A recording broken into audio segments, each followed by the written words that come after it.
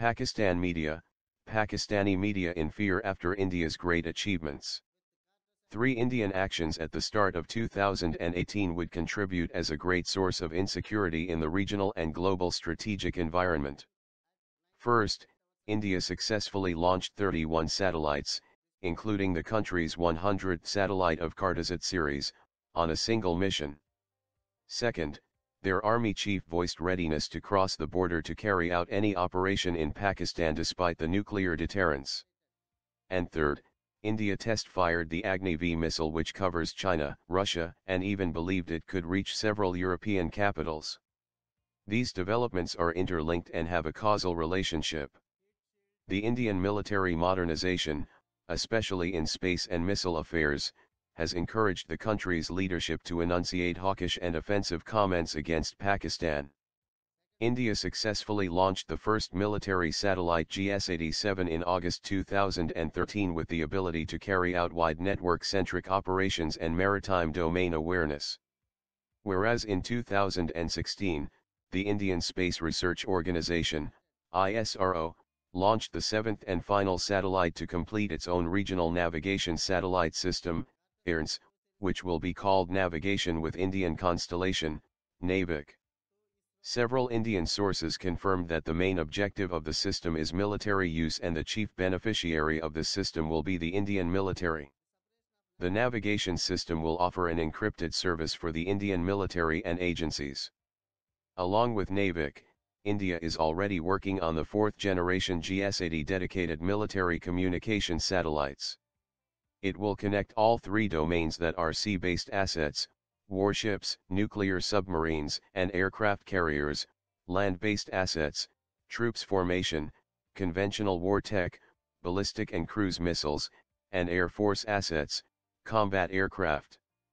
The Indian progression in space is reinforcing a belief within New Delhi's policy pundits to exploit sub-conventional military options under the nuclear umbrella such as the Cold Start Doctrine.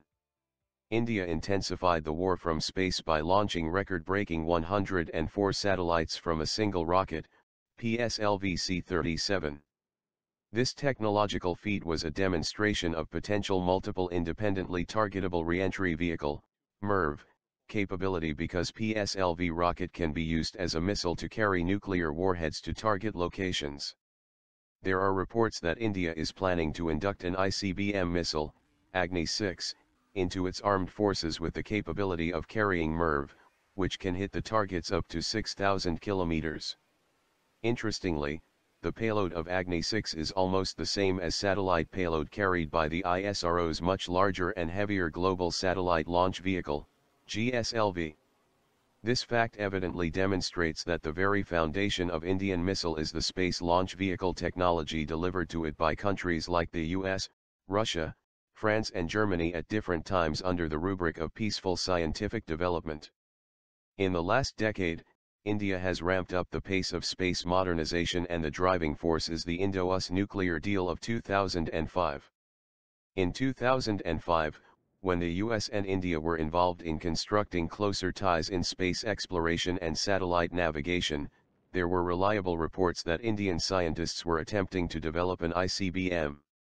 The deal started to create new avenues for India with regard to technology transfer. The emerging space-related cooperation between the US and India has started to help in improving the efficiency of latter's missile capabilities.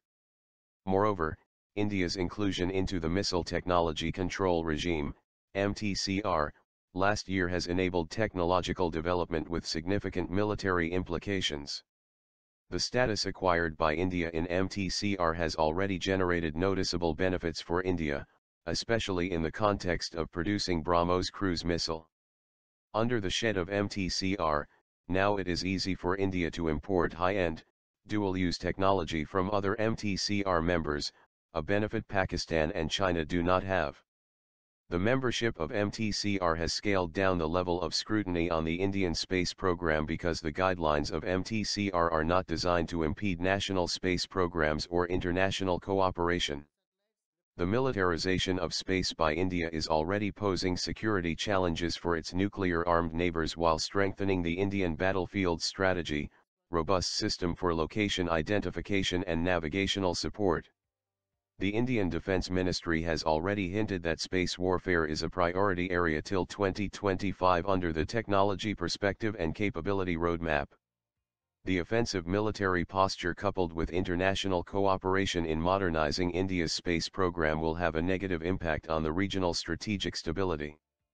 Thank you for watching. Please like and subscribe.